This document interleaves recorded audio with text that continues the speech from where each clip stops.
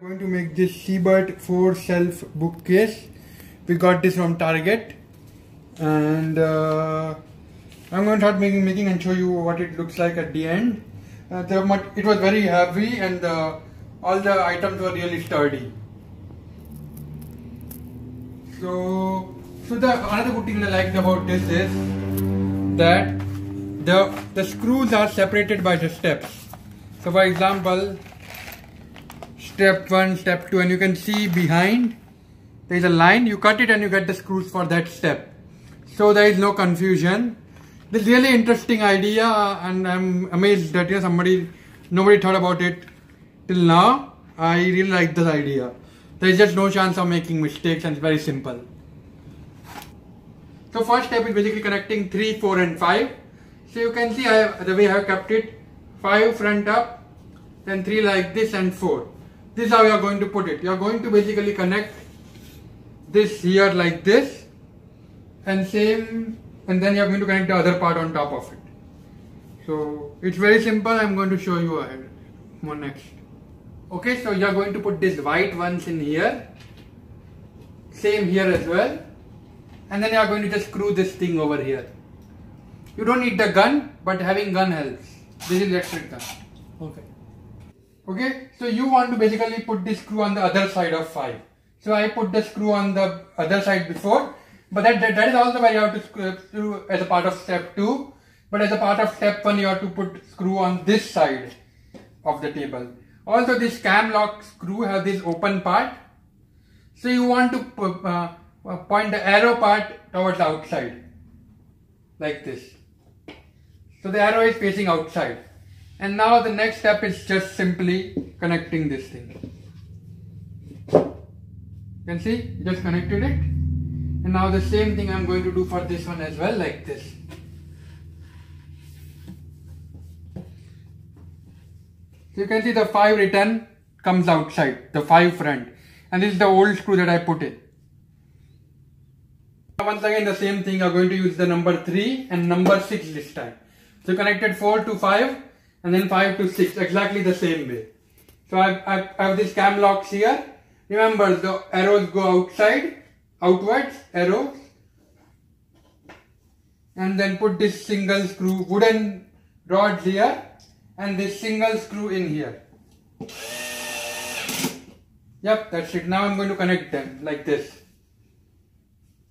Okay, now step 3. So for step 3, you are going to open the packet. Okay, so now this is step 3. And you are going to basically open the step 3 screws, and you are going to get a lot of these screws, and I'm going to use the 10 of them. So on all of this, on this step 1 or the wooden panel 1, you are going to put the screws outside of the 2 holes. So outside here and outside here, and you are going to put the same thing for the rest of the 4. So 10 screws in total. So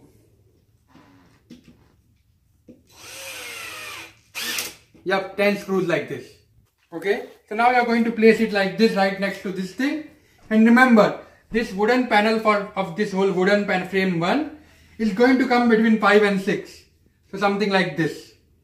You are going to really connect this thing now. Also this, you are going to take this 6 cam lock screws and this 6 wooden screws, and you are going to start placing it over here. You are going to basically place only 6 of them instead of 10. Because you are only going to connect this right now. You are only going to connect one part.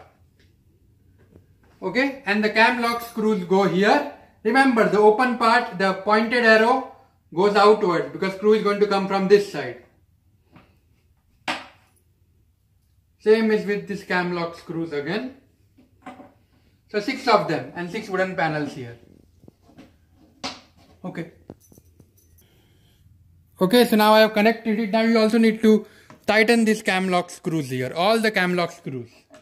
On each step, you have to use this screwdriver like this and tighten the cam lock screws. They just go like 180 degrees. Okay, so now the same thing what we did was with 4, 5 and 6. This time it is 7 and 8 and 3. 3 is the same common thing. Put the 2 wooden things on the side and put this screw in the center. Same for this one as well here. For 7 and 8 both.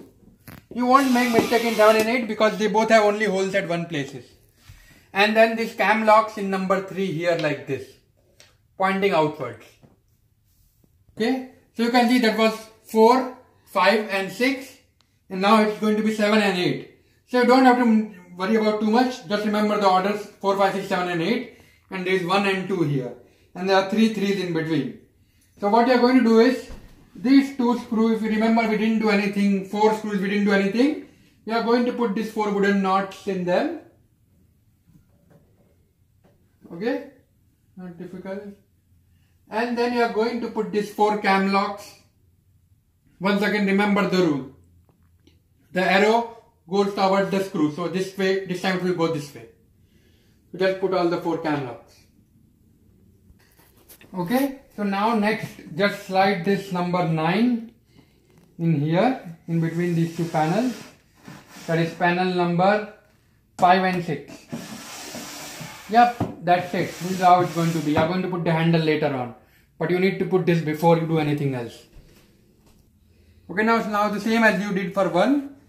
Start putting screws outside holes. 10 of them in total. This is step number 7. Okay, so after this you are going to put these wooden screws here, 10 of them, and then you are just going to connect them. The simple way to remember to not make a mistake is, remember these are the legs, right? These go down, that is towards the 8. The legs on both the sides go down towards 8. Once you have done that thing and once you have connected it, the next step is to put these 2 panels on the back side.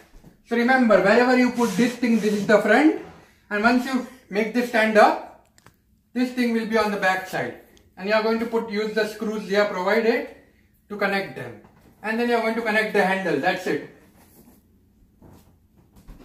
Okay, so now I am actually going to skip to step 9. We will do step 8 later. So step 9 is basically connecting this handle. So it's very, very simple, right? Just connect this thing.